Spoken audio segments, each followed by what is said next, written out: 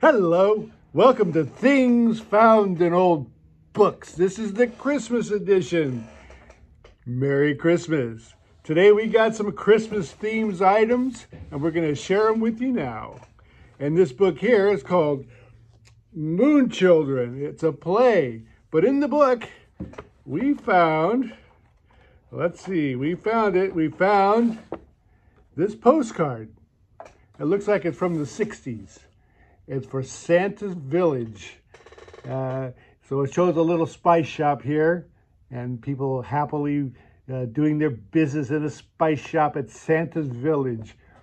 So it's not the best card for showing Santa's Village, but Santa's Village was a kind of a hot spot out here in Southern California. They opened in 1955 and they went all the way to 1998. But when they first opened, they had a line of cars like 20 miles long waiting to get into this place. And Santa's Village was like 2 months before Disneyland for a theme park. You know, they were the first theme park out here. And at one time they had live elk that they let loose and would just walk around the theme park. And that went well until the elk gored one of the children. And so they put the kibosh on that. But yeah, so I thought that was an interesting little card, brought back old memories. I'm sorry. And now, from the archives, most of our Christmas stuff is from the archives because I gather it all year long and I just stick it up on a high shelf because I know that one day I'm going to have a Christmas special. And this is it. We found this little card. Now, it's probably from the 1930s. It's not dated, but it sure is gorgeous. It's that Art Deco style, and I really love Art Deco. And it's got that kind of writing, Art Deco style writing. It's got a little Scotty on the cover. Oh, cute little Scotty. He's waiting to open his Christmas present. And you flip open the card. Very simple stuff here. To say hello and a happy day on Christmas, Laura. Merry Christmas, Laura. So there's that card. Very simple. Art Deco. It's a cute little card. I love this thing.